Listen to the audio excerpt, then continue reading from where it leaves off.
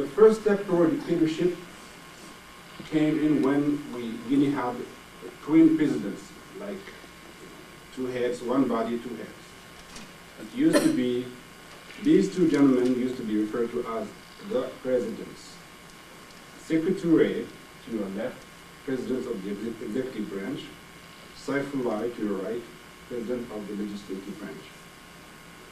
They acted in duo, but they also created the authoritarian dictatorial state, police state. Until the first plot, May 1960. This is the first U.S. ambassador to Guinea, the late Monroe. He's taking his oath of office in August 1959 at the State Department in presence of Secretary of State Christian Herder in the middle. He was present in 1960 when Sékou denounced the first plot, which ultimately led to the assassination of Ibrahima Diallo, a lawyer. What happened actually was that earlier that year, in January 1960 in Kankan, Ibrahima Diallo had challenged publicly Sékou Touré and told him that he would create a political party. Sékou Touré told him, "I'll even help you," when he was a child. How much a teacher earned, how much a deputy or the parliament member earned. It's like, the ratio of 1 to 150.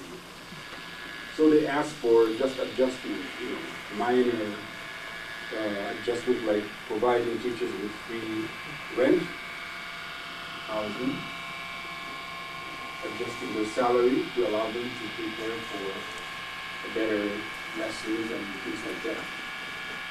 That was the cause for an accusation of treason, and each of these 5 was sentenced for 5-year prison.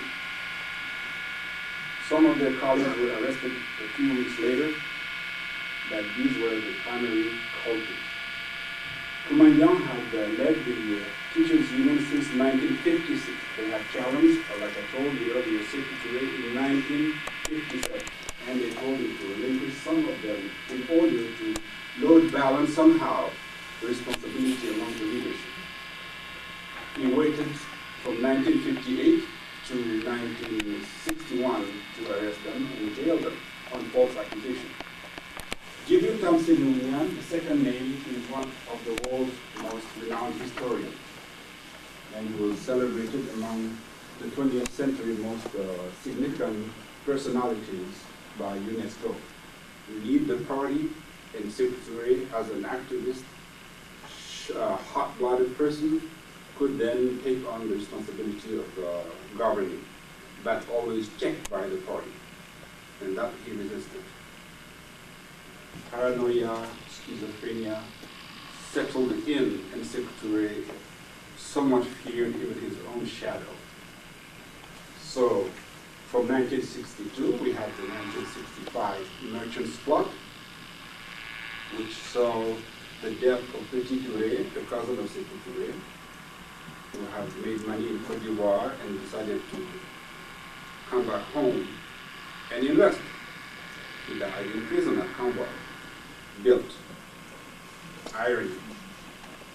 1970, the Portuguese and a group of Guinean exiles decided to attack militarily. The objective of the Portuguese was to free 19 prisoners of war captured by the PAIGC. They had managed to capture 19 white Portuguese who were, I think, first jailed in Mamou, in the center of Guinea, southern Fouta-Djallon, center of Guinea. It's called La Ville Carrefour, the crossroad town.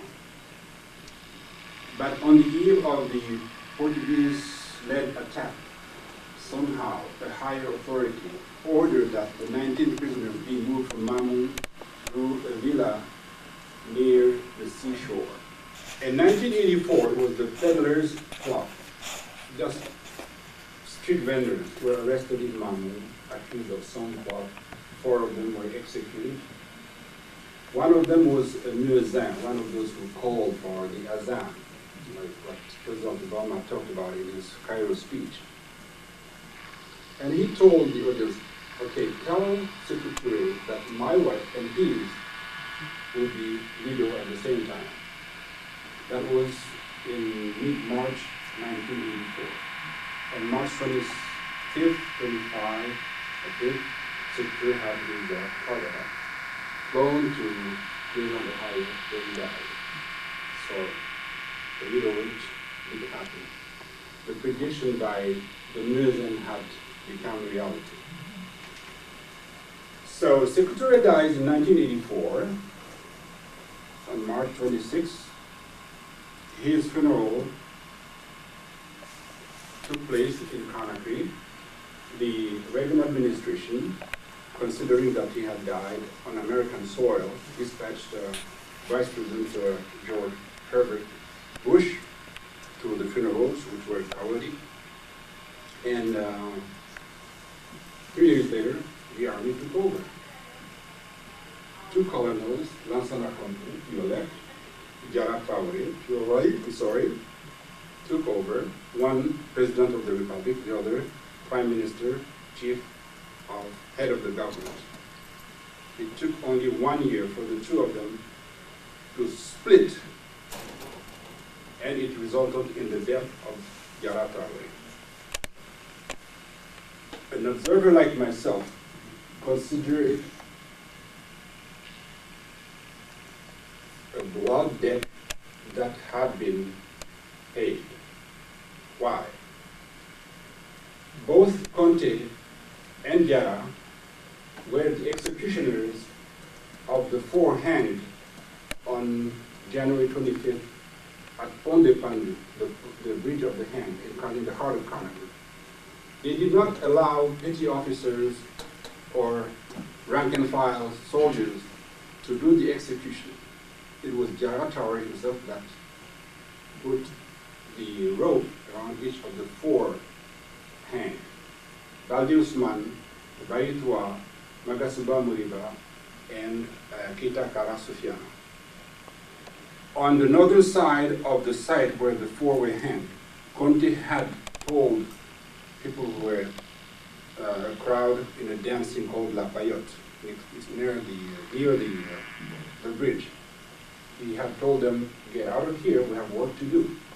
That was a few hours before the hanging of the 4, who were accused, found guilty the minute they were accused. No lawyer, no self-defense. So the 2 colonels, at that time, Conte was a lieutenant, and Jara was a major. 4 months later, they had advanced in rank and status. So in '85, the 2 of them had a major falling. It was you or me. Conte had the upper hand, and on YouTube, if you Google Jara Traore, you'll see the last minutes of torture and execution of Colonel Jara Traore, former Prime Minister of Guinea. It's right there. So Conte took over. They somewhat tricked Jara, who was very impulsive, did not really plan carefully his plot. Conte took over, and for 24 years, ruined Guinea further. Lots of stuff happened. Pogroms in the forest area by forest people against Maninka, and so on and so forth. Conte was behind all that. And as the world knows, from 2007 to his death in 2008, there were recurrent uprisings in Guinea against his despotic and corrupt rule. He dies on December 23rd. Someone he had groomed by the name of Moussa Dadis Kamra, a captain, took over. The New Yorker magazine revealed that the wife of Conte found Dadis Camara first before the President of the Assembly, the National Assembly, who is the second in the rank, was informed of the death of the President.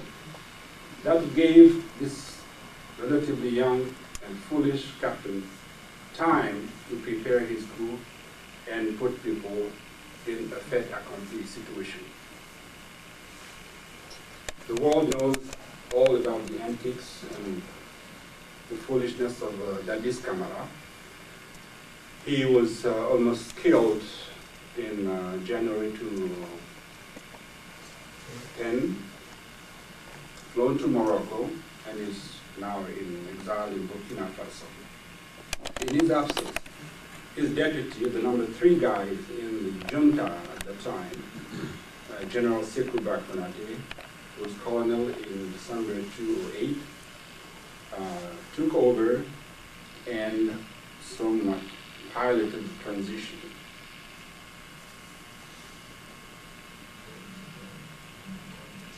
Which consisted in 2 rounds of presidential election. The 2 front runners are here, to your left, Alpha Condé, to the right, Sékou Dalé Diallo.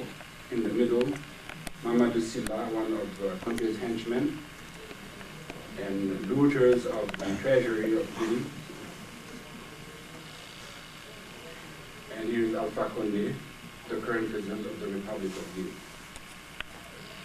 So, what I have tried to again just is to pinpoint the milestone, show you the faces, remind you the dates. Guinea's history is extremely complex, very difficult to study. Why?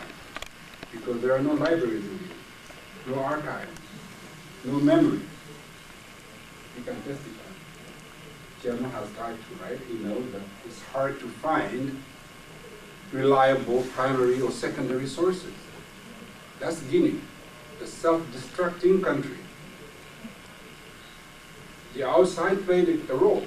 The Cold War, like I mentioned, did manipulate security to the best of their advantages, but it was up to the Guinea leadership to look after Guinea's interests, not to heed foreign quarrels and take side between foreign wars and foreign wars. Guinea first. They failed. So today, the country is back to square one. All the red lights are flashing in Guinea currently. Why? The President of the Republic is a sociologist or legal specialist somehow, and the first thing he is doing currently is trample the Constitution. There are 2 institutions like the High Council, High Authority on the Press, which must be first created, elect their president, and that election is confirmed by the president. That before the creation of the body, he has already appointed the president.